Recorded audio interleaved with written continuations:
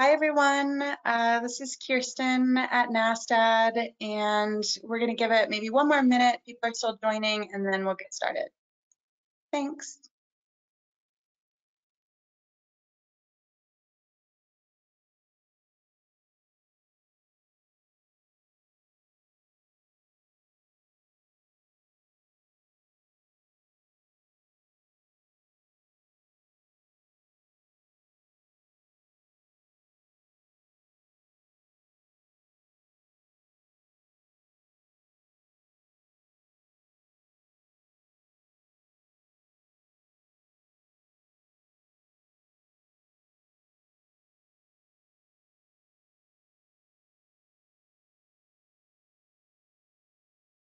Okay, great. That was probably about 30 seconds, but it looks like we have quite a few people here, so we're going to get started. Hello and welcome from wherever you all are joining today. Again, my name is Kirsten. I am a member of the Drug User Health team here at NASTAD. We are super excited to have worked with Reframe Health and Justice to facilitate this webinar. For those of you who are not familiar, I'm going to take a minute to say a little bit more about NASTAD and who we are and what we do, and then we'll get into the webinar on trans-inclusive and trans-centered harm reduction services. Next slide. Great, thanks. NASTAD it's kind of a wonky acronym, the National Alliance of State and Territorial AIDS Directors, and we are a nonpartisan, nonprofit organization that is membership-based. Our members are sort of public health, health department, HIV, and hepatitis officials, and we work with those people across the country to provide technical assistance, capacity building, and do policy and advocacy work related to ending the intersecting epidemics of HIV and viral hepatitis.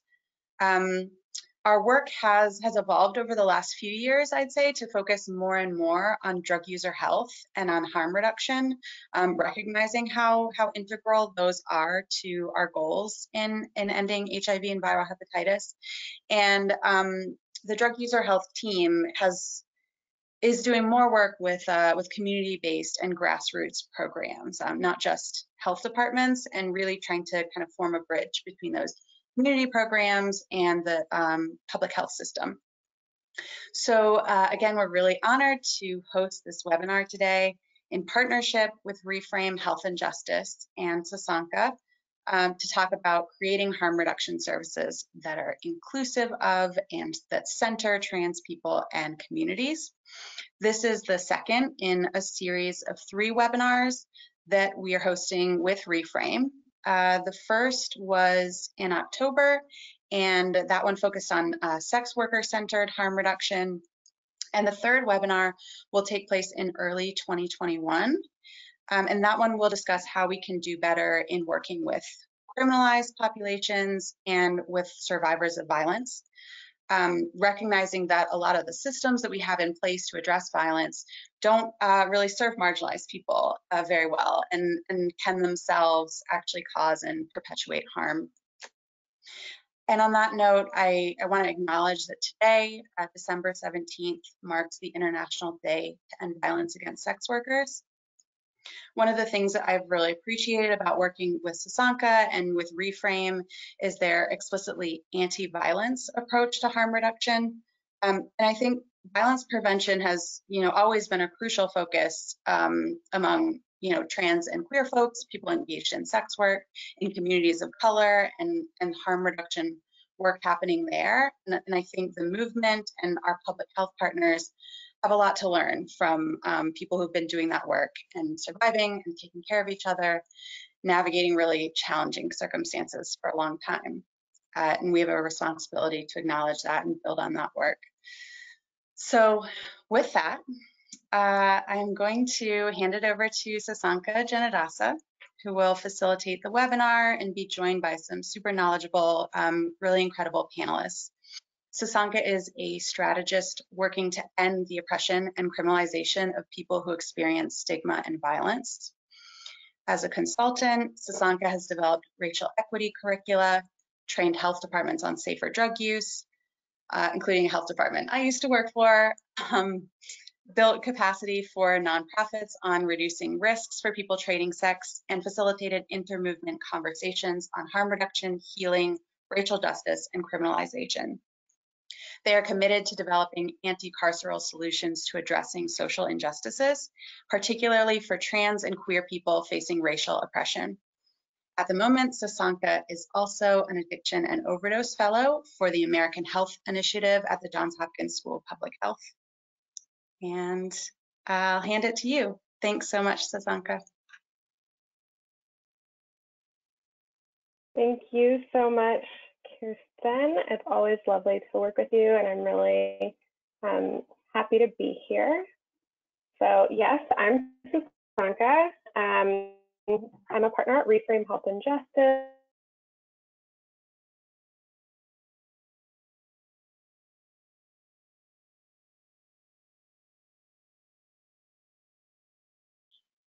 Sasanka, I don't know if it's my issue, but I can't hear you. So I don't know if there's something wrong with your audio.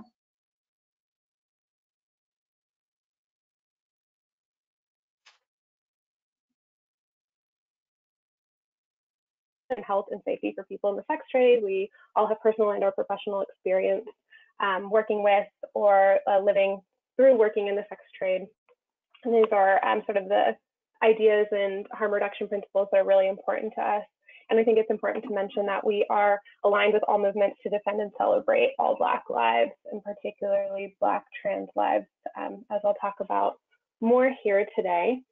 It's really important to me in the context of international data and violence against sex workers to note that trans sex workers are facing some of the most violence within the sex working community. And it's a really important for us to center them in today's conversation about trans inclusive and trans centered harm reduction. So no matter where you are today, wherever in the world you are tuning into this webinar, if we could just take one moment to just breathe and honor those we have lost this year and all these past years due to violence against sex workers. Just 1 second.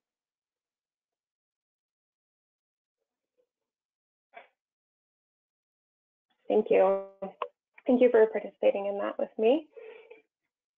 And I am going to get us started. So I'm going to read this quote for you all from Audre Lorde that helps me sort of define why it's important to think about specific marginalized groups when we are talking about harm reduction. And it's from Audre Lorde: "If I didn't define myself for myself, I would be crunched into other people's fantasies for me and eaten alive."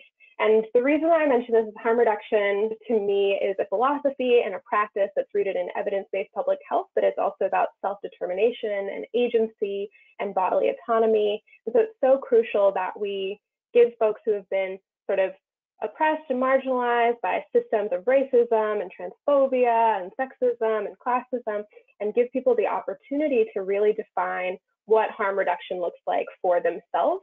And that's what we hope to do today. We'll give you some brief grounding in what transcultural humility looks like. This isn't going to be a trans 101, so if you're hoping for that out of today, it's just we don't have the time and space to go through like a full what are trans issues and what is the trans community in today's workshop. But I really do recommend that if you're not as familiar. I will give us a couple minutes of an introduction into some basic concepts, just if you are really new to the topic.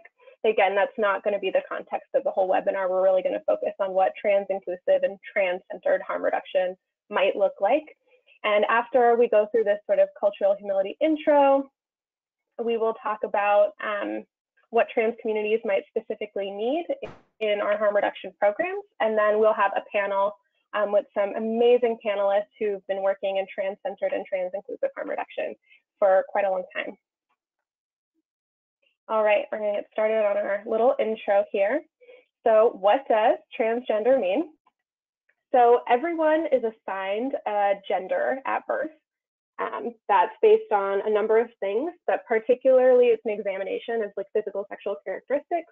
So based on that sort of outside examination, of a baby's body. They are assigned a gender, and that gender sort of follows them along in their life.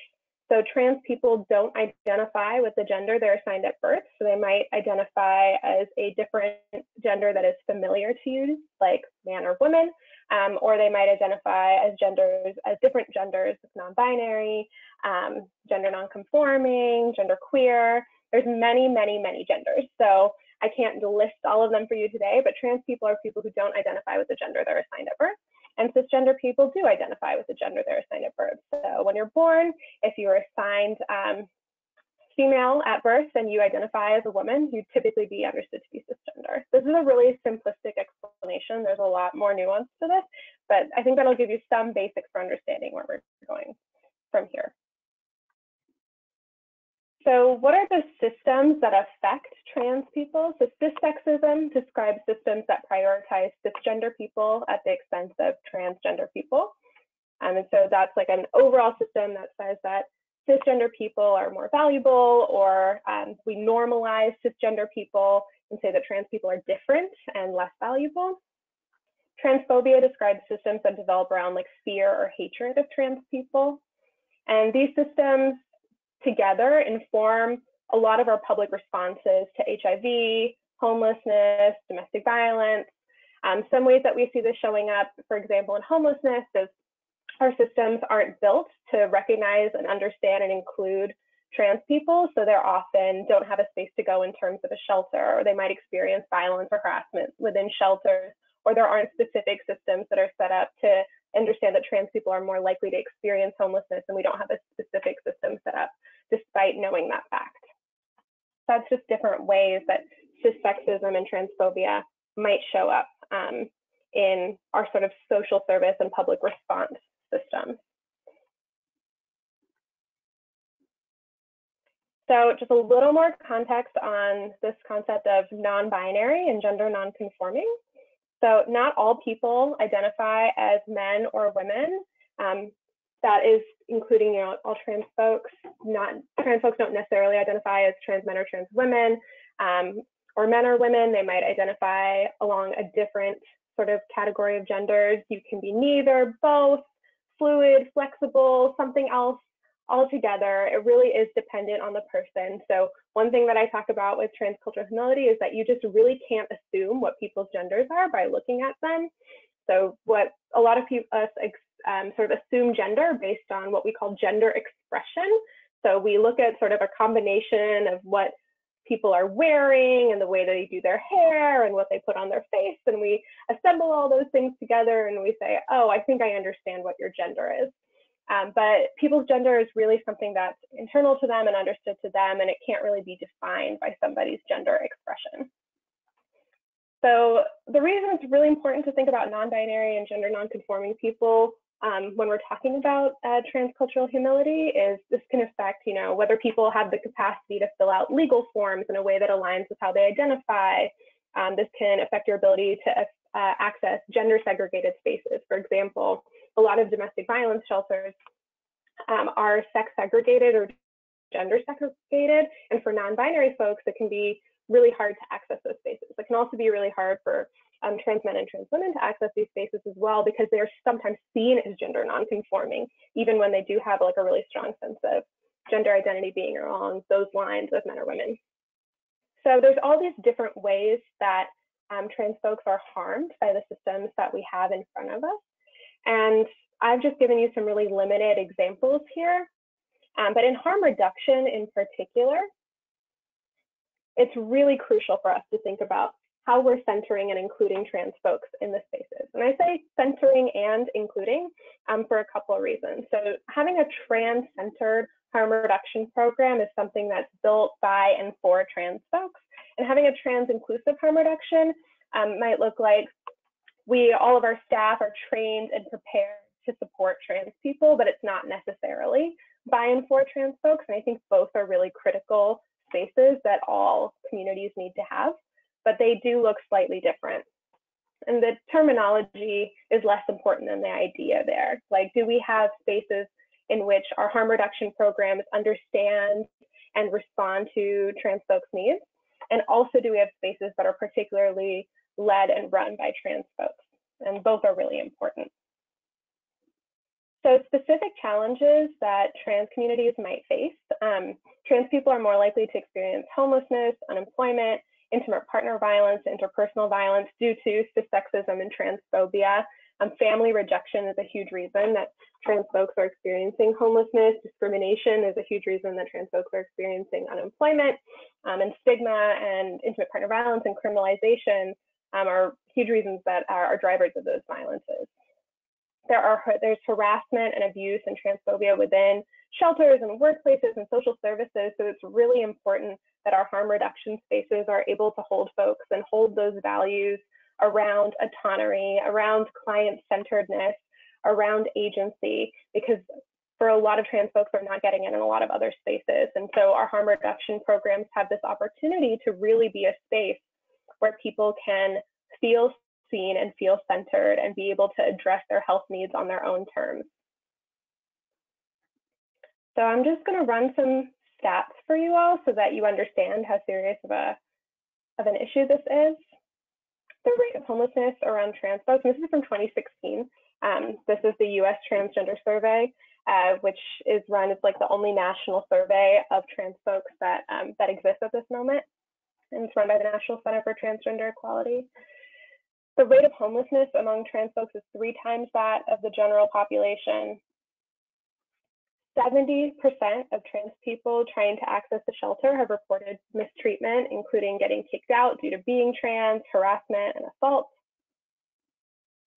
33% of trans folks have had negative experiences when seeing a healthcare provider. I think that's so critical. I know that as long as I've worked in harm reduction programs and providers are often some of the first spaces that people are experiencing any type of medical care, over the course of their substance use. So I just think it's so critical that we understand that trans folks experience so many negative experiences with seeing healthcare providers, and that our harm reduction programs can't become another space where that happens.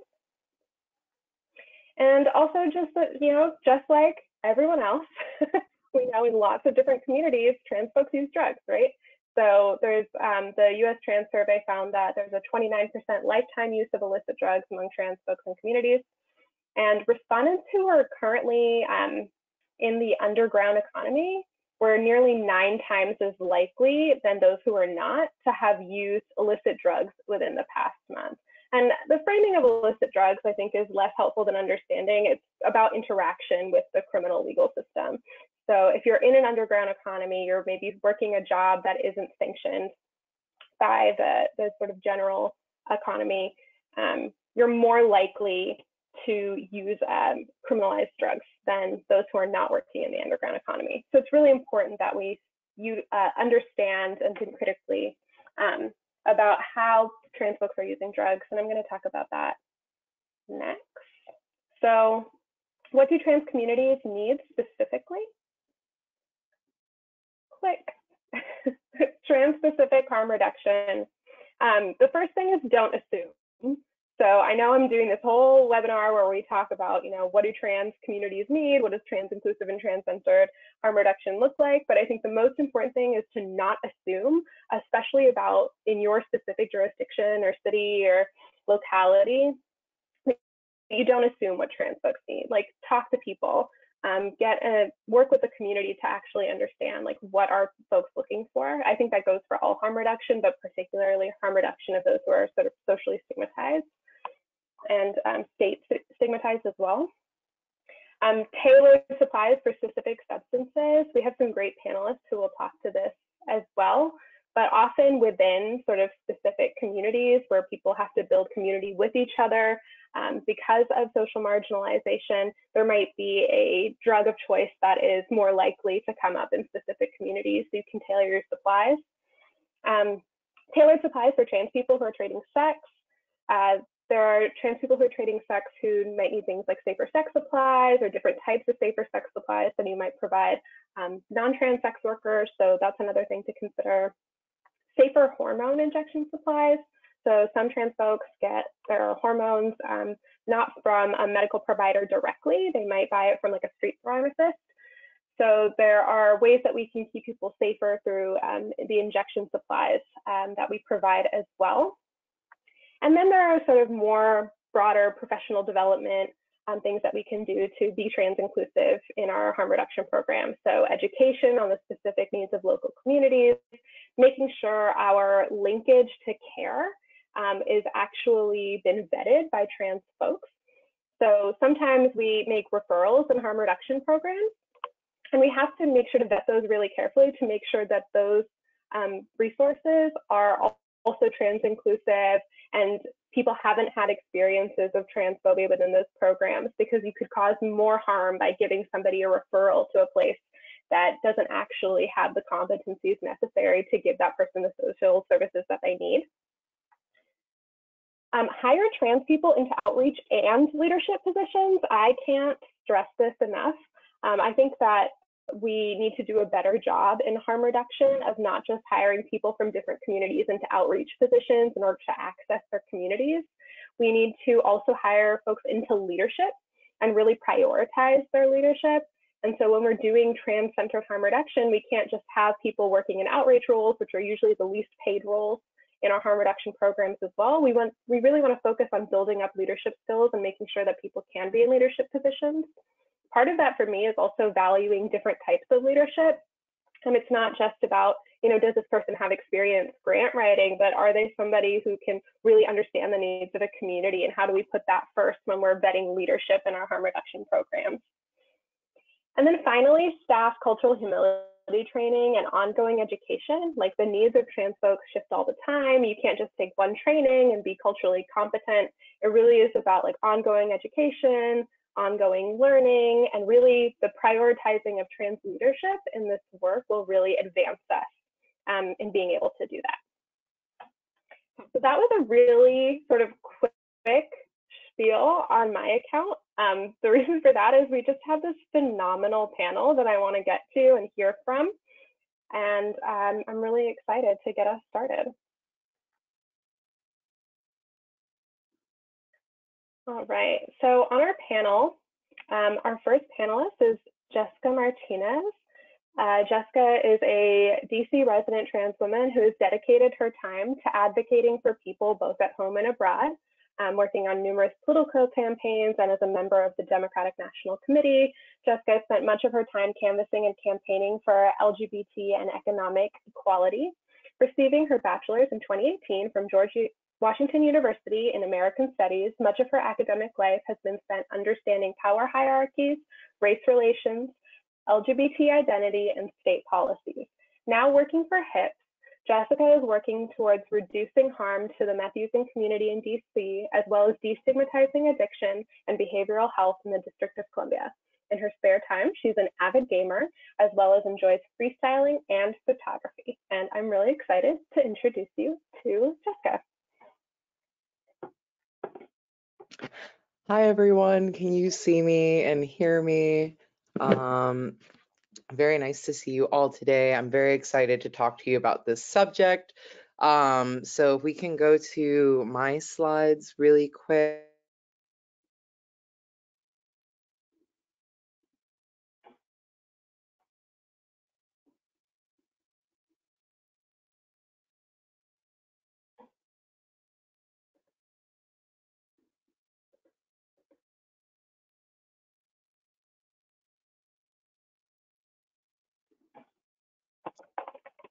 Hey everyone, this is Kirsten. It looks like maybe Jessica froze. So I'm not sure. Sasanka, are you there? I'm here. While we're figuring what's going on with Jessica, I think that we could maybe go on to Rox, if Rox is ready, and then come back to Jessica when we can figure out what's going on with her tech. Hey, can you hear and see me? Yes, hi Milan. Hi, how are you, love? Good to see you. So we're in the panel right now, and it looks like Jessica's video cut out for a second. So we're going to go to Rox's presentation and then yours, and then we'll come back to Jessica. Does that sound good? Perfect. Okay, can't wait. All right, Rax, I'm going to go to your slides now if that works for you.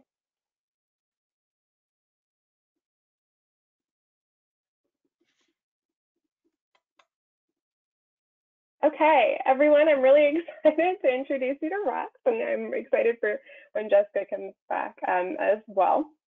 So Rax Anderson is an award-winning community organizer and activist who has been working in social services for more than 25 years. Rax Anderson has received awards that include the 2018 Bush Fellowship, 2016 Grand Marshal for Twin Cities Pride, University of Minnesota Community Excellence Award, the Beautiful Humans Award for Outstanding Broadcast Journalism focusing on BIPOC LGBTQIA communities, Lavender Magazine's 100 Fab Community Organizer Award, Twin Cities Black Pride Community Service Award for Diversity and Inclusion. Rax has been featured in Rolling Stone Magazine, Curves Magazine, Lavender Magazine, Star Tribune, as well as several radio and TV shows.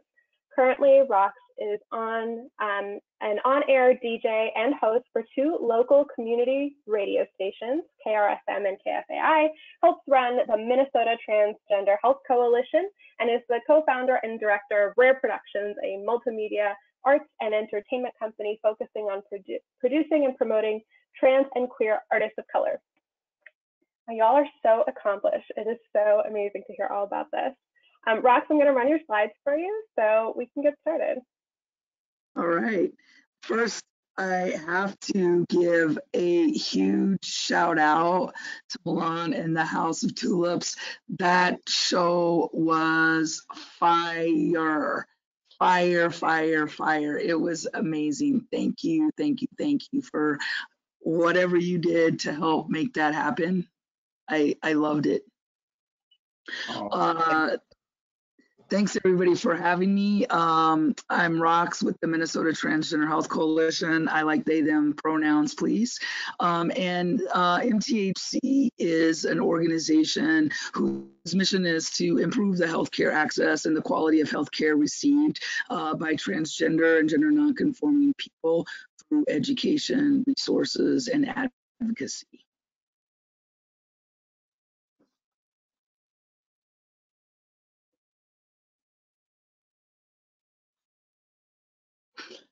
MTHC carries out our mission through amazing volunteers and allied community organizers and activists who like to throw in. And we do that through healthcare providers really being engaged with individual groups in our community, specifically touching communities, parts of our community that might be a little more displaced or left out of the mix, like Two-Spirit Society and some realms of gender nonconforming folks.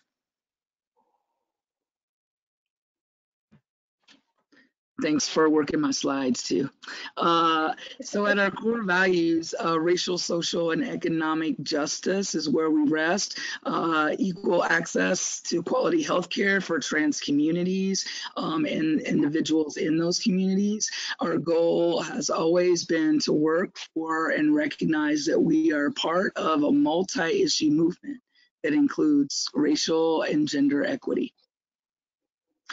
This slide is of one of our longtime shot clinic clients, just fresh out of getting a new batch of hormones and super excited about it.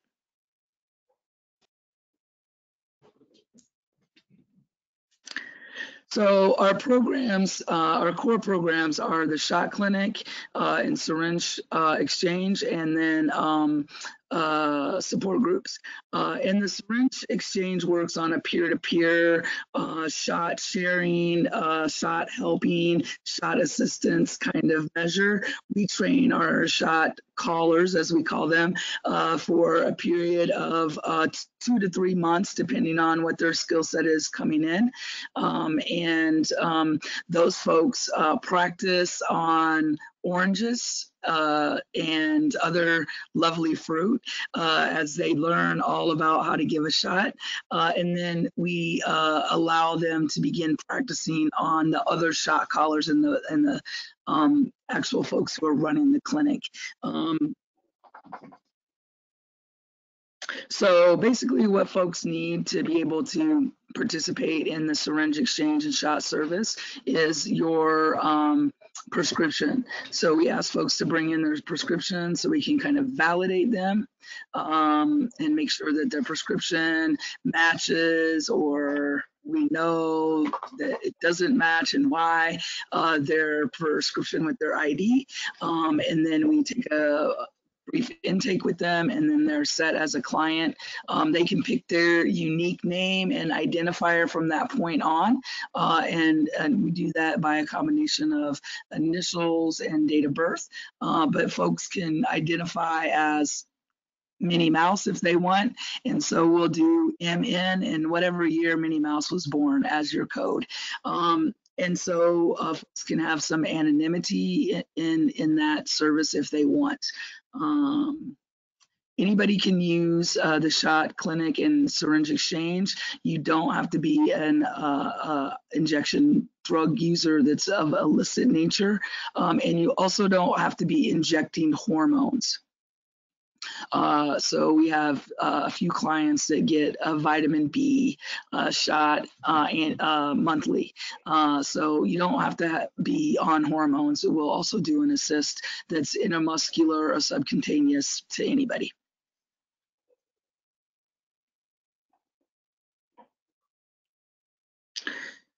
These are some of our amazing clients and shot callers and folks hanging out at Pride.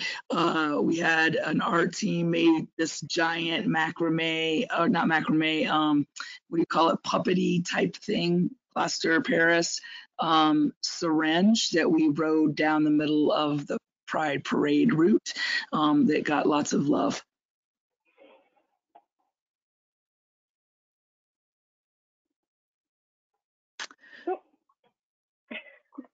So good.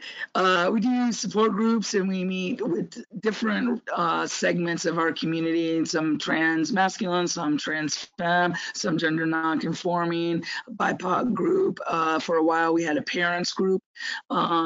And we also provide space for other organizers that are working in trans community. So we've given space to the Minnesota Two-Spirit Society, Transformation Church, Reclaim, the GLBT Host Home Program, the famed Tyson, and the Free CC campaign. We also do some community engagement events, Twin Cities Pride, of course, POC Pride, of course. Trans Jam is an event that we do after Trans Day of Remembrance to give folks an opportunity to have joy. And it's just it's a dance. You know, we have the images in the background, the names are going across the screen. But we've all just come from a Trans Day of Remembrance ceremony. And so this is a place for folks to bring joy and kind of de-escalate, debrief, and share their grief with everybody else in the community in a fun, kind of levity having way. And then we do Black, Brown, and Queer All Over, which is an outdoor annual event. And then we work with the city of Minneapolis to put on their Trans Equity Summit and take a key role in the planning of that and sit on the council and the work group.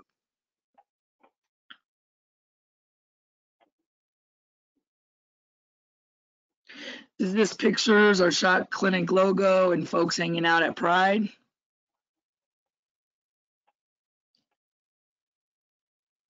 Awesome. And I think the last one was just my contact. Thank you so much for having me. Amazing. Oh, can you also see my screen? Hello? See your screen, but not the screen share. Okay, great. I will move it back. So it sounds like we've had some audio issues, so I'm just hooking up my headphones right now so you all can hear me. this is my facilitator voice of, hello, everybody. Let's make sure that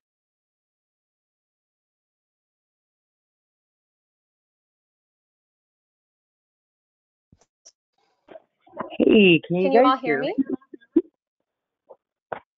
Yes, I can hear you, Jessica, and yes, I can hear you now, Sasanka. That is amazing. Thank you all. This is the Zoom universe that we live in. I'm going to go back into presentation mode so that we can all see the slideshow. Thank you so much, Rox. It was so good to hear from you about your program. We're going to go on to Milan, and then we are going to come back to Jessica in just a second here. And you all, this is being recorded, so you're going to be able to see these slides as well later, so you're going to be able to access all this content, contact information as well.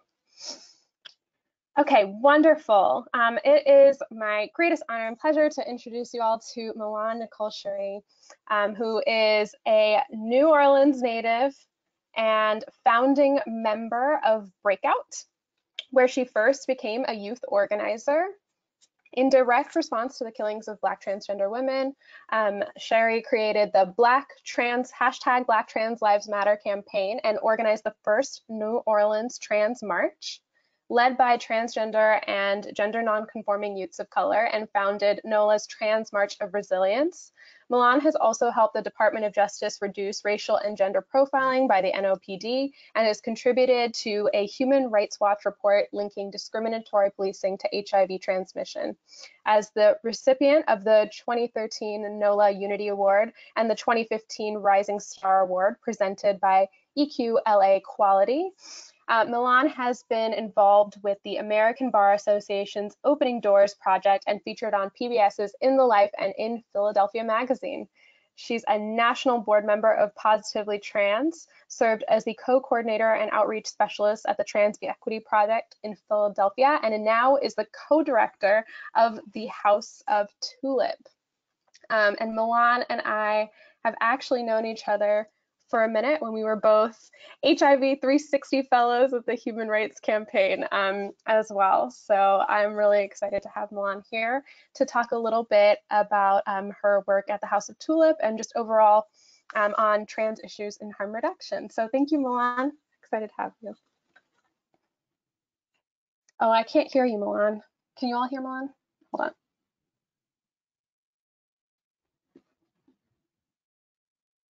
Can you hear me now? Yes. Awesome, awesome. I'm sorry, I was muted for a second.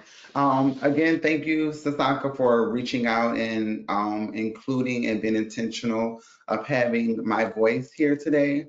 Yeah, I'm sorry, y'all, I don't have any slides to show y'all, as y'all know, or if you don't. My name is Milan Nicole Shuri. I am the founder as well as the co-executive director of the House of Tulip. House of Tulip literally was birthed this year during the very beginning of this pandemic. And so just a little bit about myself, right? I am a New Orleans native. I'm a Black trans woman also living with HIV. And so let's just dive in as far as with House of Tulip. House of Tulip was birthed out of a desperate need here in New Orleans when we looked at as far as housing and how housing affects many of us, especially within the TGNC community. During the very beginning of the pandemic, myself, including the Mariah Moore, who is the other co-executive director, as well as Dylan Wagaspec, we sat down and we had a conversation and trying to get ahead of the pandemic, right? Because we also knew that the pandemic was going to affect many of folks within our community, especially here in New Orleans, knowing that many of our community members do work in the service industry. So whether it's the bars, the restaurants, or the clubs, many of our TGNC folks actually thrive and actually make a living working in these spaces. And so when the city went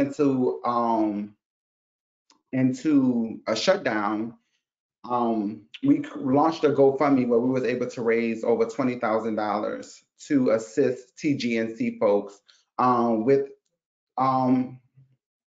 during this crisis, whether it be assisting them with food, assisting them to pay their rent, because unfortunately, even during the pandemic, landlords were still trying to evict folks. We helped assist folks with medication. But after 2 or 3 months into the pandemic, when we started to go into phase 2, we did see the requests as far as with housing. Hold on, I'm sorry, there's a lot going on in my office. I'm not sure if y'all can hear it in the background. But we've noticed that there were a high volume of requests when it came down to housing during the pandemic.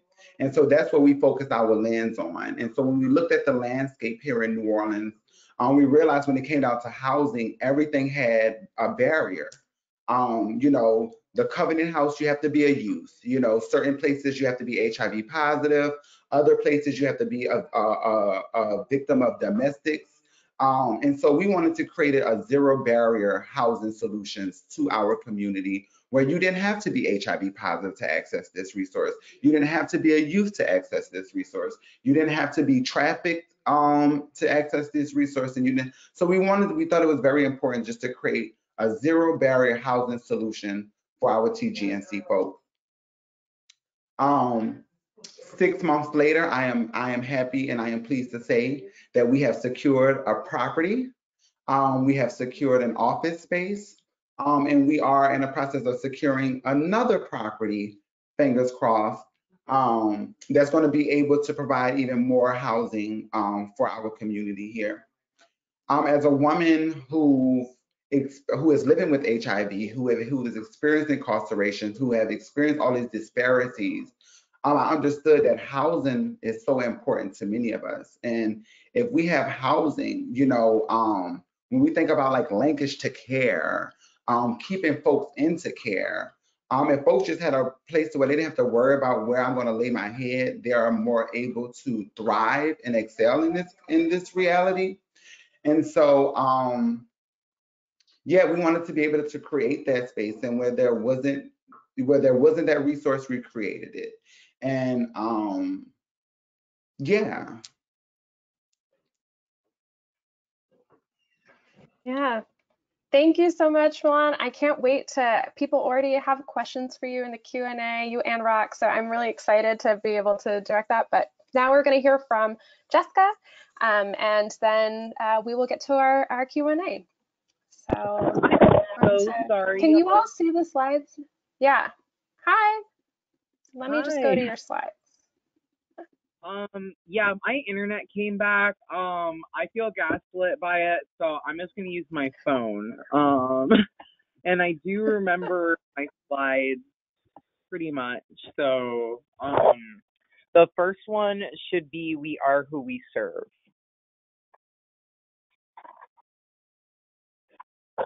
And whenever you're on that, let me know because I'm on my phone. Sorry. I'm on that. Yes. Okay, we are who we serve. Okay, so back when what I was trying to say before, as a trans person in DC, I work as a harm reductionist. So harm reduction is what I do every single day, whether it's handing out needles to drug users or to diabetics, or handing out condoms to sex workers. A lot of my clients range from all over the gender spectrum. There's no specific race I serve. There's no specific gender. I serve anyone in DC who requires harm reduction services and counseling. One of the things I wanted to point out is if you look on our staff page, about a third of us identify as trans or under the umbrella of trans. So that can include people that are genderqueer, non-binary, anything that falls under the trans or gender non-conforming umbrella. Moving on to the next slide, we have a mandatory 40-hour cultural competency and sensitivity training. The reason for this is because we don't want a single one of our volunteers or outreach workers to be out on the street and not know how to properly engage with our community members. So understanding the basic theory of gender is one of the requirements for working at HIPS, but also being a volunteer at HIPS. So it doesn't matter if you come into us in a volunteer capacity or if we've hired you as full-time staff. At some point, everybody has to sit down for our Gender 101, where we go over very simple concepts like what is gender nonconforming, what is the binary, what is sexism, and other topics that Sasanka discussed. This is also really important because a lot of our staff are trans. That 1/3 of our staff is our full-time staff. It doesn't include our peers or secondaries, which are secondary exchangers, our members in the community who collect syringes and give them to us to exchange so we can give them syringes to give back to the community. So, if we didn't understand how to properly communicate with our fellow coworkers, there would be absolutely no way that we would be able to properly engage with our clients, right? So we like to start from the beginning. So if you're in an organization that provides harm reduction services and you're looking around and you're not seeing many trans people around working around you, maybe that's some food for thought. I also want to note that while not every trans individual has done sex work, if I recall correctly, in the National Transgender Demographic Survey that there should be on that slide, about 10% of trans individuals have experienced some form of working in sex work to provide for themselves. So when you think about that in itself, handing out condoms as a public health issue, suddenly, it's not so cis-centric if you come to realize that a lot of trans people have to do things like sex work to simply survive, especially in a city like DC. So that's just one thing that I want to note. Moving on, HIPS also helps trans people acquire their hormones. We can't give hormone prescriptions to people. We are not a pharmacy. That's a whole nother can of worms, but we do provide free clinical services. So when we have a client that comes to us and says, I want to start my estrogen injection, where do I go? We can provide them for free clinical services, a referral, a doctor's prescription, and they can go and pick up their estrogen. We also help people get linked to insurance. So again, even though we can't physically hand out estrogen to people, we make sure that at every step of the way, we are advocating for our clients to ensure that they're gendered properly, to make sure that they feel respected, that they have access and equal access to medical care, and in the forms that honestly aren't equal for trans people. If you don't have Medicaid and a doctor who's willing to see you for free, it's very difficult to get your hormones. And at times, just personally, but also things that I hear from my trans clients, there are doctors that they can go see that could give them the prescription, and they're not very kind. They're not very understanding. And because of that alienation they feel with the medical system, they feel less inclined to go through a more legal medical space and will go to the street economy, like Sasanka was talking about, acquiring estrogen on the street for their hormones. So one of the things that HIPS also does is try to educate people on how to do a proper injection. And there should be a slide, I think it's the one after the third one, where we have this whole demonstration on how to prepare an intramuscular injection site and how to administer an intramuscular injection. Super, super, super, super important. If you are trans and possibly taking hormones, there's a very good probability you're going to be using a needle.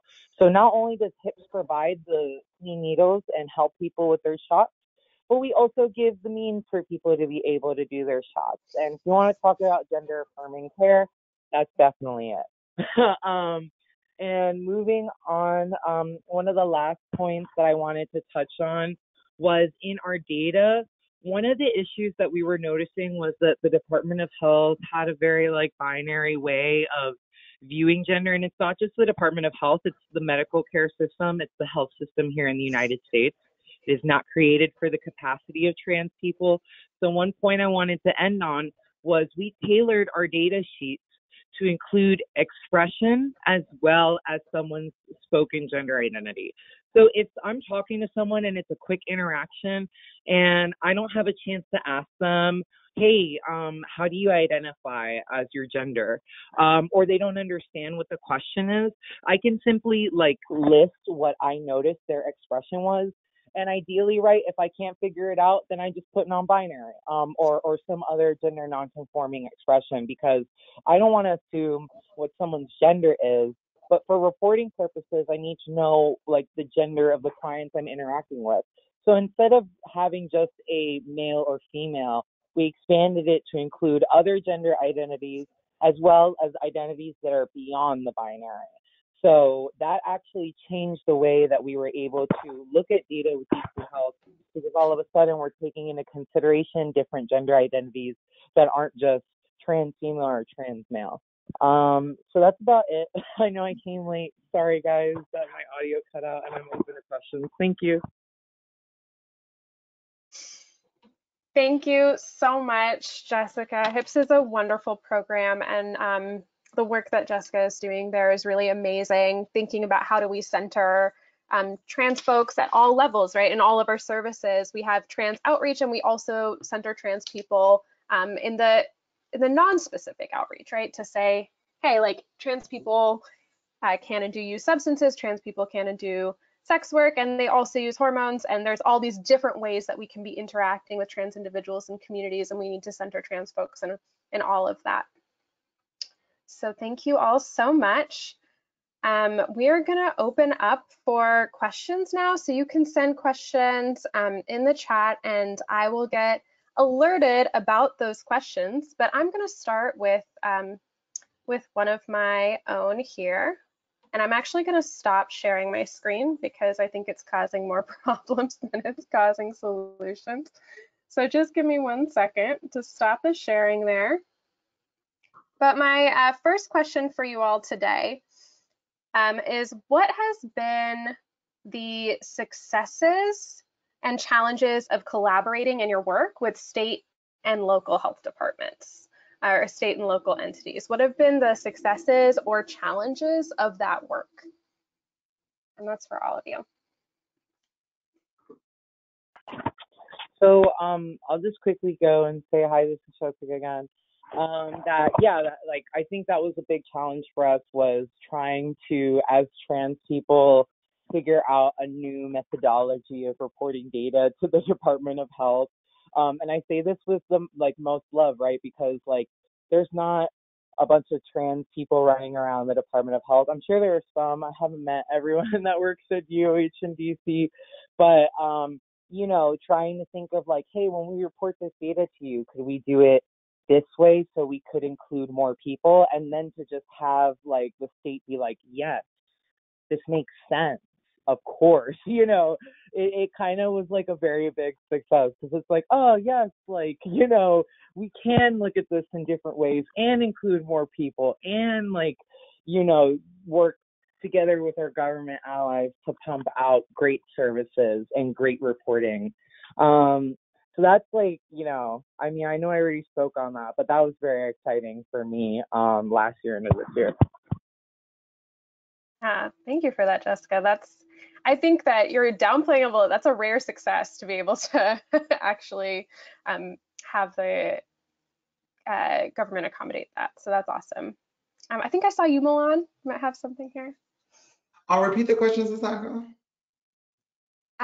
What have been the successes and challenges of collaborating with your state or local health department?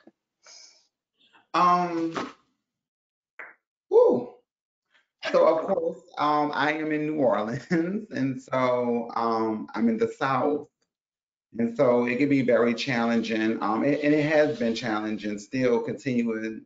Some of the things that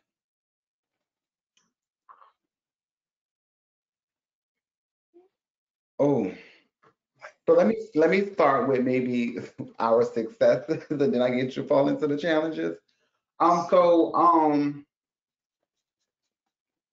I'm seeing as far as the advantage that we have here is that, you know, folks are intentionally starting to trust like Black trans leadership. And so I'm starting to see, like, especially here, like in New Orleans, where we specifically work like with one of our biggest medical providers here is like Crescent Care. And so knowing that Crescent Care, it has a large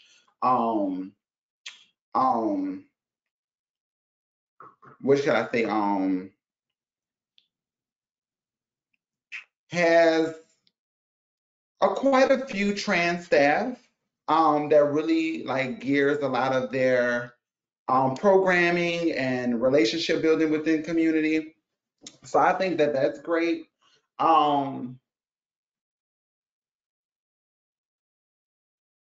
Challenging, how could I don't, because y'all, I want to be respectful. Some of the challenges I would be,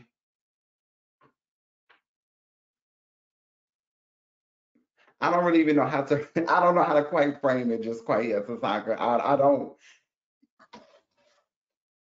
yeah. That's, yeah, So that's totally fine. I'll jump back in. Okay. Rox, do you want to jump in on this? Sure. I would say the collection of data around STDs, HIV, and Hep C. Specifically, when we first started, there was no trans category. It was male and female. So while we would give them the data as a trans identity, they would roll it up into whatever assigned sex somebody had at birth, which really ticked us off and really ticked off our clients.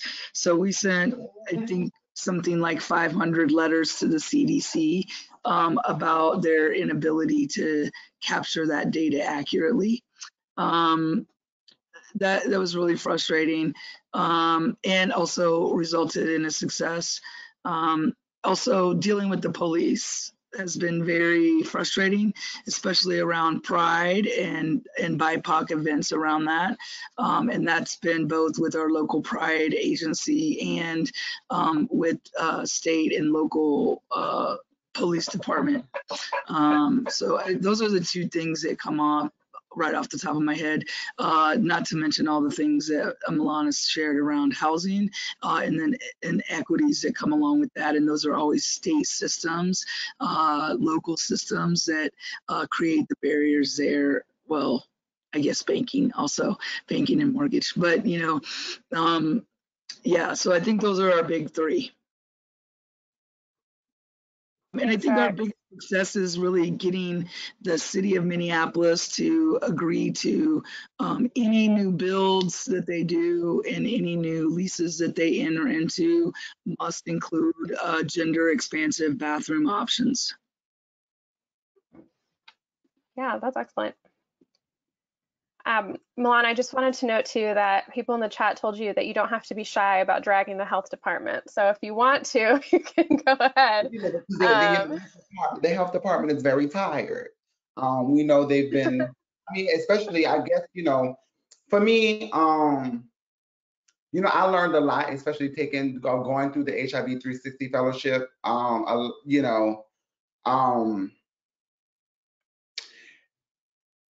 Yeah, so one of the things that I had found very troubling, especially as a trans woman, when we was doing the HIV 360 fellowship, I kind of struggled in a sense because at the time I wasn't someone who was living with HIV, and so that status changed, some time later. And so one of the things that was hard for me, like transitioning from Philadelphia to New Orleans, was getting linked back into care. And I thought it would be I honestly thought it would be as simple as me coming in, just set up an appointment, but it wasn't. I struggled tremendously, even with how, for one, again, CDC not even recognizing trans women as women, right? And then categorizing trans women into this MSM category, which is, we know that when it comes out to the HIV data, that's all fucked up, excuse my French and language. I think that is very inaccurate, especially knowing that my experience moving from Philadelphia coming into New Orleans, getting linked back into care, but also being considered like a new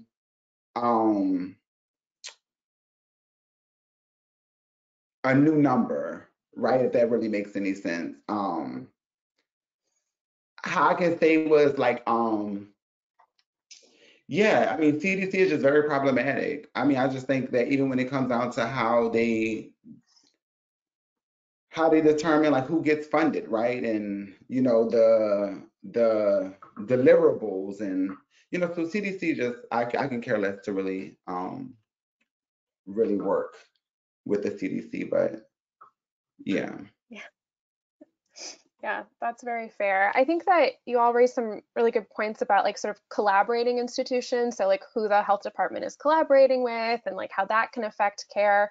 And then I think that point you made just now, Milan, about like sort of transitioning between spaces in different cities and areas, that linkage to care model is really lacking in terms of infrastructure. And I think that's such an important point to make when it comes to trans folks in particular, but also trans and queer folks, is that move a lot, right? Like we move a lot. That's like a big part of, you know, being part of an underground economy potentially, or family rejection. So those sort of gaps in care really affect people's capacity to actually access, you know, care as they're being moved or shuttled from place to place. Yeah, like for example, I forget that I was out of town. I was like in maybe like Birmingham, and I ended up running out of my meds. So I was like, well, let me just go to Walgreens and you know get my prescription. And then I had issue accessing my meds being out of town because now I'm out of coverage. And so I wasn't even able to access. And I thought that it was such. I was just mind blown because I'm just like, are you serious? Like trans people, people with HIV, we travel, we move, and so in order, I literally remember me going into like really getting overwhelmed and my anxiety starting to trigger because here it is, I'm in a whole nother city. I don't have access to my medication. And just the anxiety around like, you know, how hard I work just to become undetectable. And so understanding like, you know, I just didn't want to, yeah, that was a situation that was just like, you know, really had me on top of like, you know, well, when I travel, when I leave, I need to make sure that all my prescriptions is up to date. Let me make sure that, you know, I have everything that I need so I don't run into a situation where, you know, and there was another situation in Pittsburgh, like literally in the beginning of the pandemic, you know, I was literally sheltered in Pittsburgh at the time and was afraid to kind of like travel and move to the airports. You know, I was like, you know, how do I get my medication? But thankfully for my partner, who advocated for me to get my medication, I was able to get it.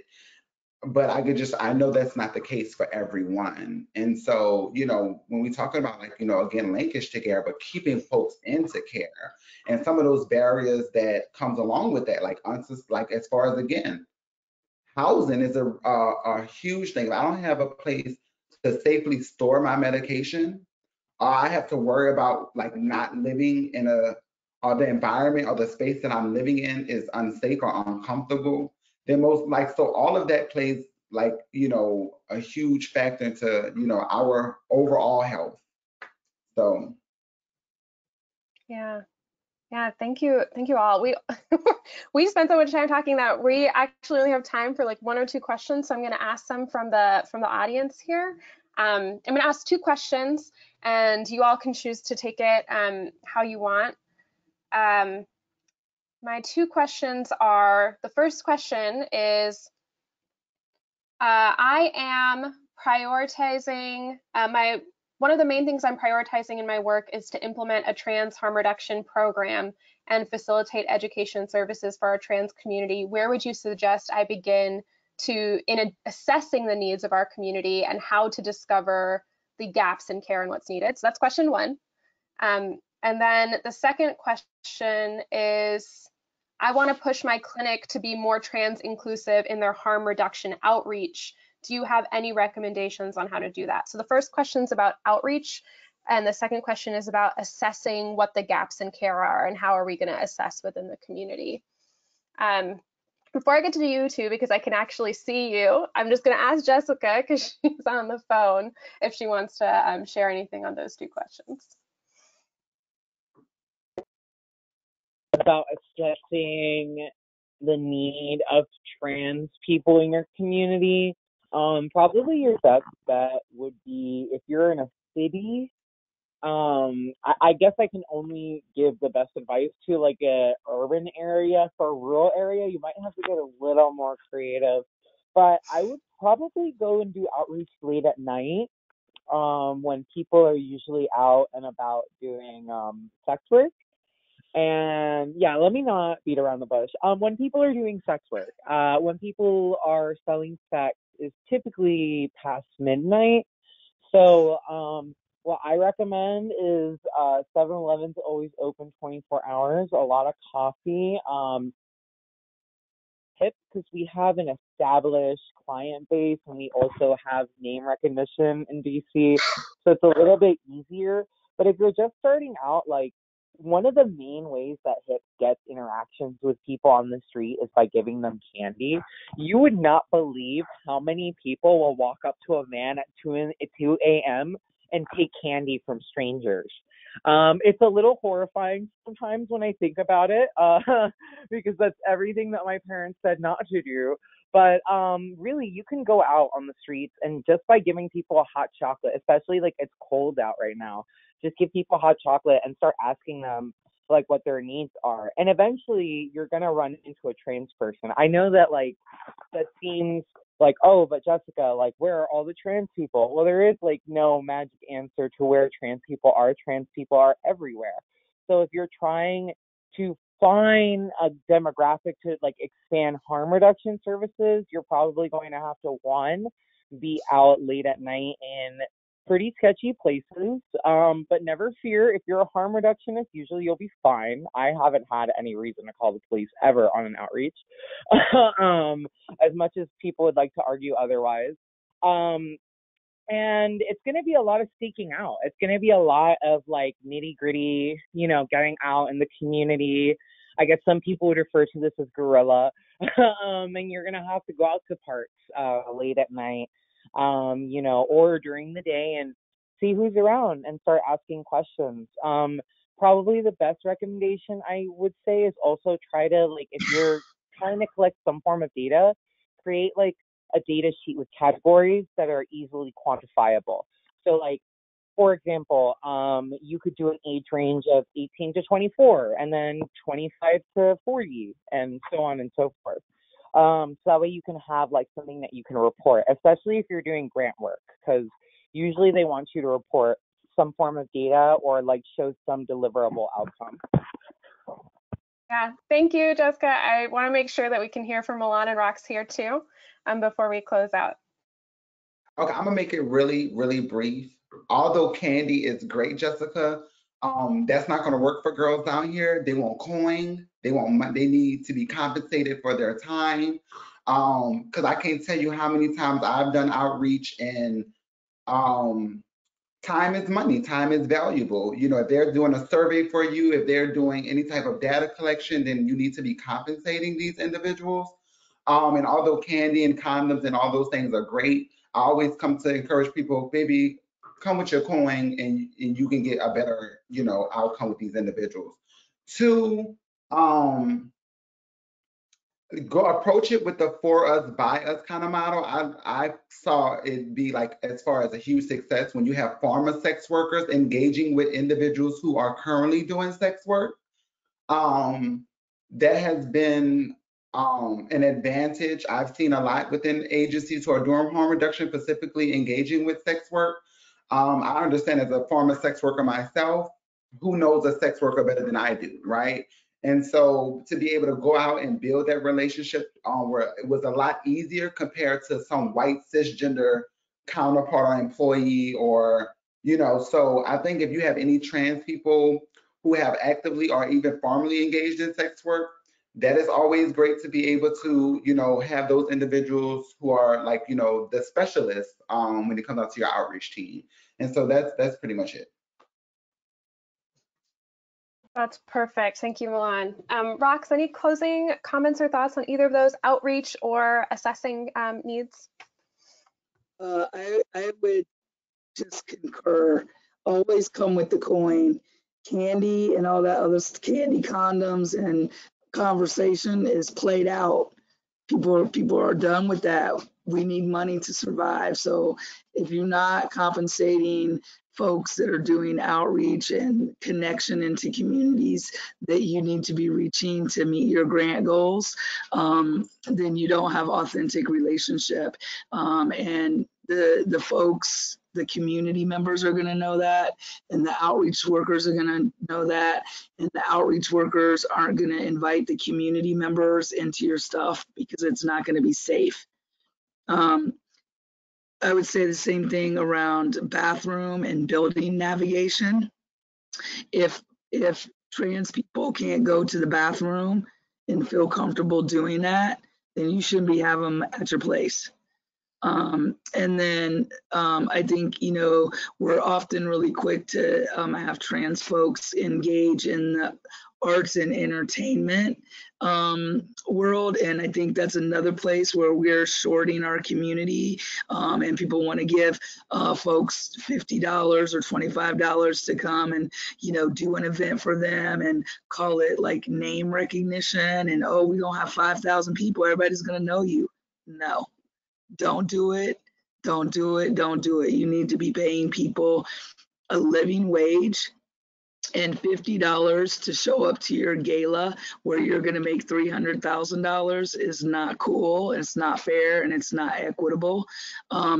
It takes a lot to look fabulous on stage. We're talking hair, makeup, wigs, the dress, the shoes, like all that. It takes a lot. And if you're doing some kind of music accompany, more and more artists are actually like singing and not lip syncing. Those are real talents. And so we should never be paying our, especially BIPOC trans artists, anything less than $100 to show up on a stage. And it really should be anything less than $250 if you want to give for real, because they got to take a cab, they got to get there, they got to get home. So those are the things that I would offer: fair and equitable pay all the way around. Yeah, thank you. Thank you so much for that. I don't know if you all can hear me because my little rainbow wheel of death just went on. But thank you all so much for sharing your thoughts on this really important topic. I think that if I can take anything made away from there, it's trans folks are valuable in leadership. They're not just spectacle. Pay them their money and make sure that we're centering them in everything we do. So thank you all for this fantastic presentation. I'm going to turn it over to Kirsten. Yeah, thank you so much. I feel kind of bad, like I'm cutting into this great conversation, but it's all of a sudden like 5:15. So unfortunately we have to leave it here, but I'm getting the message, I think, kind of loud and clear from some of the questions that came up, that there's a lot of interest in kind of how to reach out to the trans community and how to better tailor services, and in just hearing more and receiving more support around that. So Sasanka, I don't know if you can put it in presentation mode because the slide is showing up very small, but I just want to give a quick plug for the National Harm Reduction Technical Assistance Center through NASTAD.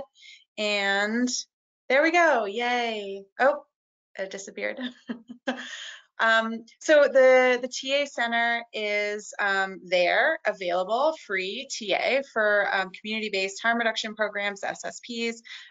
We provide consultation on a number of different areas in terms of kind of policy, program design, capacity building, training, tailoring services, and we work with great folks like Reframe and other consultants when we at NASTAD don't have the specific expertise that you're looking for.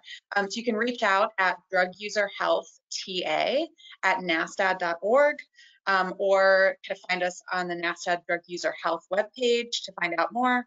And the next slide, I think, is just a real quick visualization about the variety of ways that you can receive technical assistance for free from NASTAD. So if you're working in a state, territorial, or CDC-funded jurisdictional health department, there are ways for you to receive capacity building from NASTAD, or if you're a CDC-funded CBO in the US South.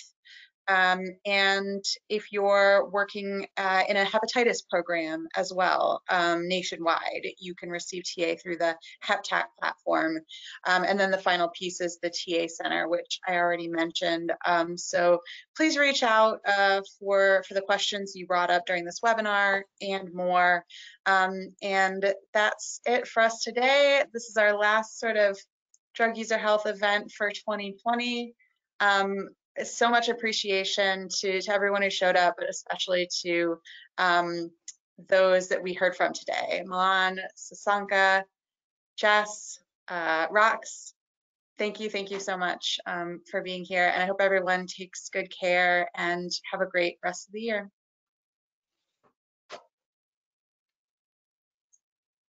Bye, everyone. Bye.